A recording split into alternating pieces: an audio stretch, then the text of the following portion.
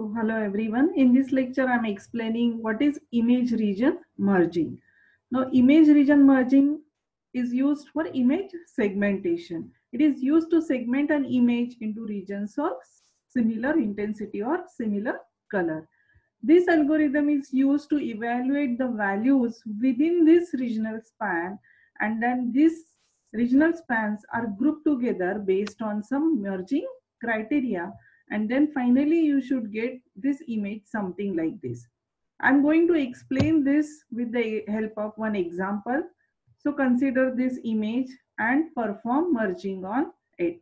In this predicate, threshold predicate is not mentioned, and hence I have assumed that it should be less than or equal to 3. Why? Because maximum value is 7 and minimum is 0. So I have chose it should be 3.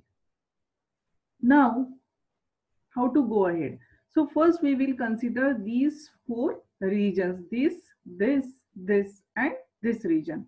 In this maximum pixel intensity is 7, minimum intensity is 4. So difference is 3, and this 3 is less than or equal to 3. So it satisfies the criteria, and since it satisfies the criteria, I will remove these boundaries and I will merge these 4 regions like this. Now let us go for these 4 squares. In this maximum intensity is 3, minimum intensity is 0. Again, what is difference? 3 minus 0 is 3, which is less than or equal to 3. That means it satisfies the criteria, and hence we will merge these 4 regions like this.